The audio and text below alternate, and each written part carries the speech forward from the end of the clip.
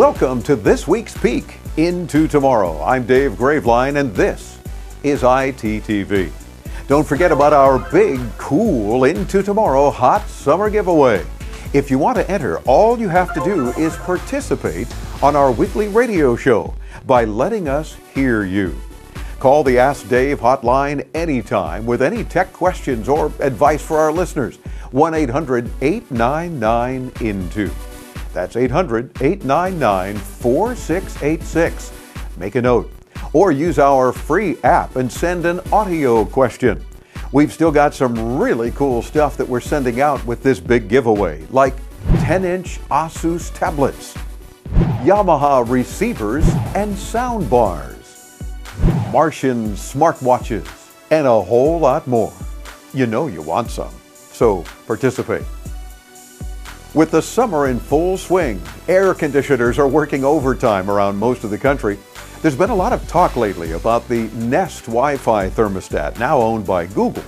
But there's another fun new Wi-Fi Color Touchscreen Thermostat that deserves our attention in this week's Product Spotlight.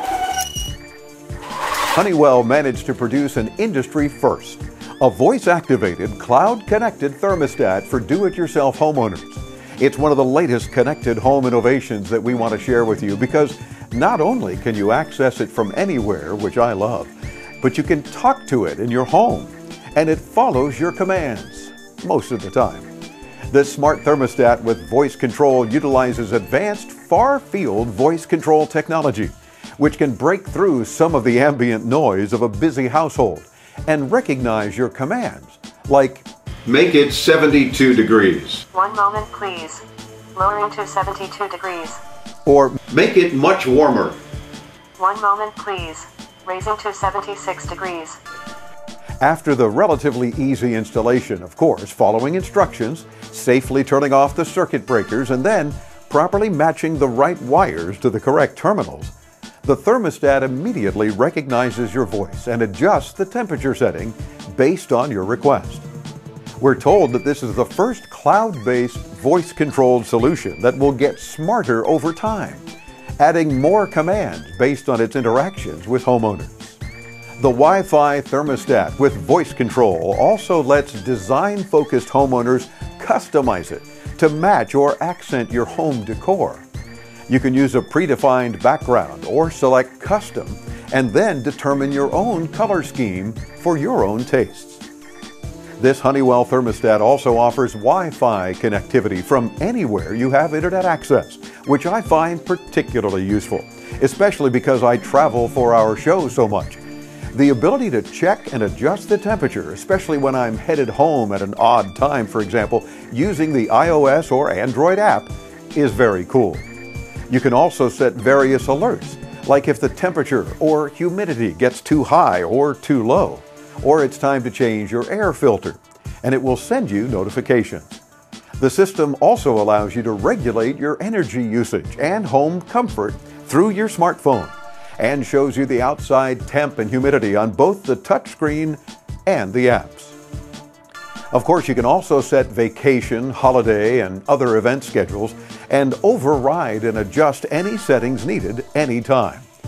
For example, one of the features that I use often is when I'm leaving the house earlier than normal. I can tell the thermostat, and it will adjust to the next program temp right away, saving energy. Hello, thermostat. Hello, please say a command. I'm leaving. 1 moment, please. Okay, leaving. Setting to 77 degrees. Smart Response is a feature that allows the thermostat to learn how long the system takes to reach a temp that you previously programmed, so that temperature is reached at the time you set. I think their app could easily eliminate one of the 3 initial screens just to make a quick adjustment, but otherwise, it works very well. You can also access your smart thermostat, of course, using a computer. In spite of the fact that the TV and occasional voices in the living room can set it off, all in all, we like the Honeywell Wi-Fi Color Touchscreen Programmable Voice Control Thermostat, even in spite of its long name. It's easy to configure, schedule, and use, and currently available for just under $300. What do you think? Is it time that you switch to a newer high-tech thermostat in your home? If you have, tell us your experience so we can share it on the air. Leave your comments below on this video or call into our 24/7 Ask Dave hotline anytime. Now let's jump aboard our tech time machine. Chris is up next to take us into yesterday with his feature, This Week in Tech History. Among other things, he reminds us of a product that revolutionized offices around the world. This week in 1906, the Victor Talking Machine Company of Camden, New Jersey began to manufacture the Victrola, or record player.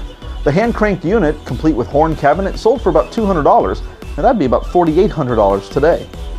In 1915 this week, Charles Kettering of Detroit, Michigan patented the electric automobile self-starter. And it's a good thing he did, or we might still be cranking our cars by hand. In 1937, the first FM radio construction permit was issued. It went to W1XOJ in Boston, Massachusetts. The station went on the air as WGTR for General Tire and Rubber in 1941. In 1985, the machine that revolutionized the world's offices, the original Xerox 914 copier, took its place among the honored machines of other eras at the Smithsonian Institution's National Museum of American History. The document copier had been formally introduced to the world in March of 1960. That's our look back at This Week in Tech History, brought to you by IFA Berlin, the global innovation show for consumer electronics and home appliances. Get more info at ifa-berlin.com. Want to connect with us anytime? Then get social with us. Stop by our Facebook page at fb.com/intotomorrow. It only takes a second to hit that like button.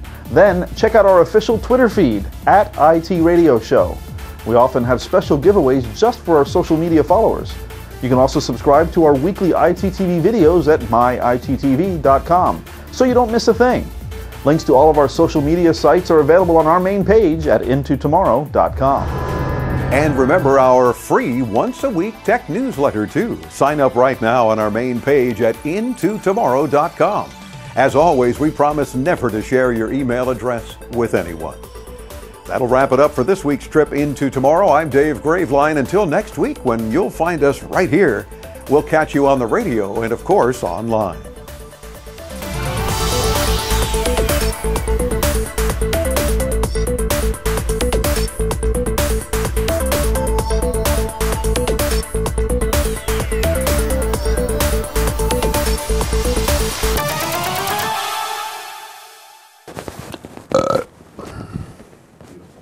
No, do not make it the blooper.